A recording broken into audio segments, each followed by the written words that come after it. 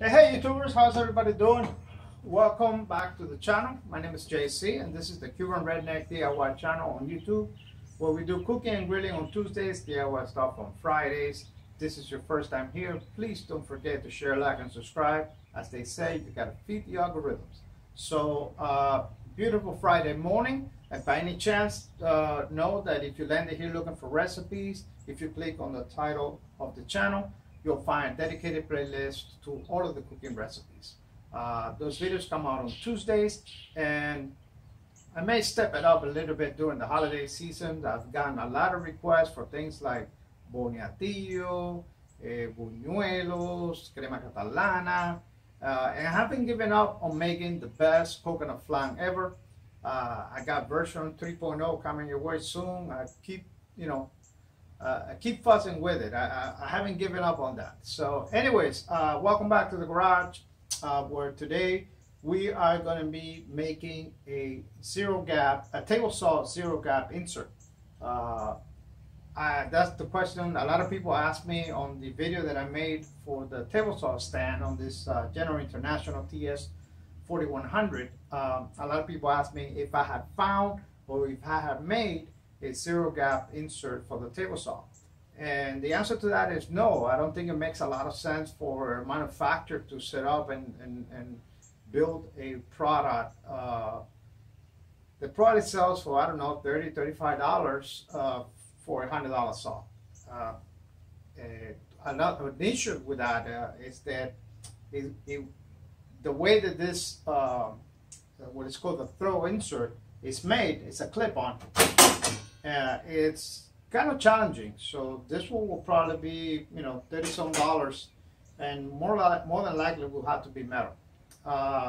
Anyways, by the way, this is not the only saw with this issue. I was looking at the Ryobi. I looked at the DeWalt, even the new one from Harbor Freight. Very few entry-level saws have throw inserts with screws, the screws into place, like the professional saws like Delta or Jet or even the Craftsman's. So this is a little bit of a challenge, but I have a few projects that I would like to have that in place. Okay, it's not only an issue with safety. I broke a blade many months ago, probably 2 decades ago. I was making some strips out of teak, and one of the pieces fell inside the saw and somehow got crooked in there, and it hit the blade on its side and actually cracked the blade. One of those 72 tooth blades that have the cracks on it with a little piece of metal on it. It actually cracked, and I noticed it because after I turned it off and I turned it back on, I felt the vibration and the blade was wobbling. One of the sections was actually twisted. So it's an issue with safety, but also if you are cutting things like plexiglass, any type of composite, even plywood that have thin veneers, you're going to get a much cleaner, better finish when you have a zero gap insert on your table saw than if you were just to have a gap. So with that said, obviously we cannot buy this thing, so we're going to have to make one. Check this out.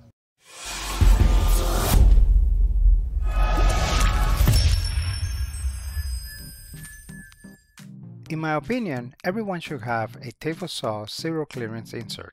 It is a matter of safety, not luxury.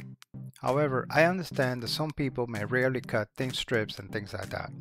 Then there is the case where you may be going over to your friend's house to do a little bit of work and his table saw doesn't have a zero clearance insert. In that case, here's a little hack that has got me out of more than one jam in the past.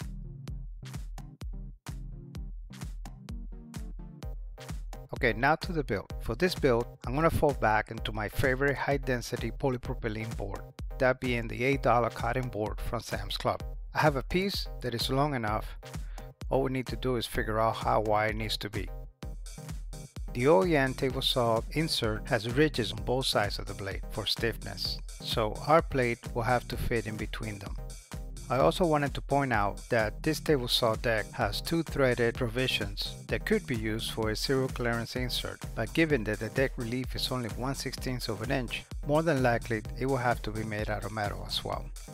So after measuring the gap, we need a 2-inch strip to be cut from the polypropylene board.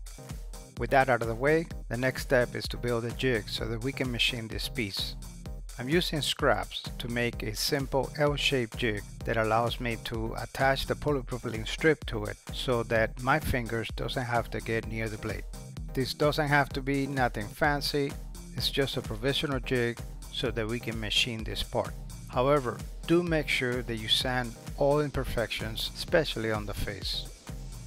As you can see, the OEM table saw insert is offset to one side, so that means that we need to figure out how much is that offset. I could have just grabbed some calipers, but I think a marker will suffice. Aside from the offset, we also need to figure out the placement of the blade within this gap. With our markings in place, I went ahead and fastened the polypropylene strips into the jig using the thinnest screws that I could find. Ideally, some number 4 by 1, 1 1/4 would be best, but all I have is a number 6 by 1 1/2, and those will have to do. The 2 holes that I drilled are where I perceive where the blade is going to come up through. So if I'm right, the blade should erase them once I bring it up. The first cut we're making is about 1/16 by 1/2 inch. Using a 1/16 strip of aluminum, I checked for the depth. Everything looked good, so I proceeded to make cut number 2 and number 3 on the same side. These are 1/4 inch deep by 1/4 inch wide. Since the blade is only 1/8, this requires 2 passes. We're then going to flip the polypropylene strip and make 3 more cuts on the other side. The first one is also 1/16 deep, but this time 0.8 thousandths high. I was hoping that my perception over the blade position was going to be was accurate, but I was off by about 1/32, barely nipped the 2 screws. As I was recording the voiceover, I was struggling to explain this in words, so I decided to make a little drawing. So here we go. Here is the polypropylene piece, which measures 2 inches by 1/2 inch thick, and I'm making this to scale. I just want to paint a picture in your head. This is the first cut. Then cut number 2 and number 3. Then we flip the piece and make cut 4, 5, and 6. We can then cut it to length and we are ready for mounting. For mounting, I will be using a total of 8 number 4 by 1/2 inch flat heads. I made all the holes at equal distance from the edge on the drill press and then stacked the left and right lanes. I then manually sunk all the holes, pre-drill, and install all the screws using a screwdriver, not a drill. This is important so that you do not strip them. It is very easy to strip the polypropylene. We are now ready for a dry fit and cutting our 0 gap, but not before filling all the holes with hot glue. I'm not sure if this will stick to polypropylene or how long it will last, but I figure it's worth a try. To cut the gap, simply turn on the saw and bring the blade up slowly. My friends, this is it. This project took me about an hour to complete, and I do have to apologize for the video quality. The GoPro on a cloudy day is a no-go. However, I look forward to seeing you on my next video.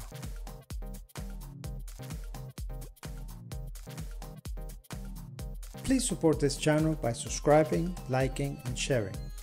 Don't forget to hit that notification bell. Thank you.